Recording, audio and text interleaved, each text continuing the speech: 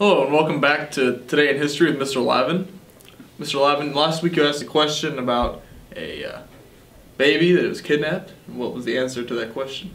Okay, on the 1st of March, 1932, a baby was kidnapped, a child was murdered, and the question was, who was the parent of that child? Was it A, Babe Ruth? Was it B, Charles Lindbergh? Was it C, presidential candidate Franklin Roosevelt? Or was it D, aviatrix Amelia Earhart? And the answer is? And the answer is it was Charles Lindbergh.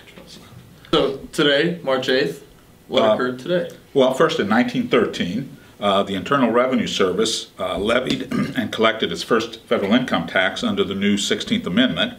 And in 1917, in Petrograd, Russia, the Russian Revolution began, which would ultimately lead to the first modern communist state.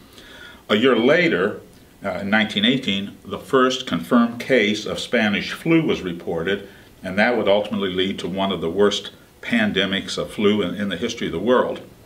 And then finally, on this date, 1930, the New York Yankees signed slugger Babe Ruth to a 2-year contract. The Yankees general manager said, and I quote, "No one will ever be paid more than Babe Ruth."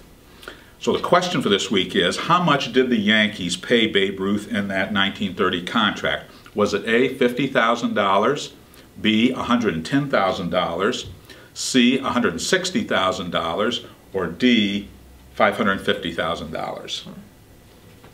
Pretty interesting stuff.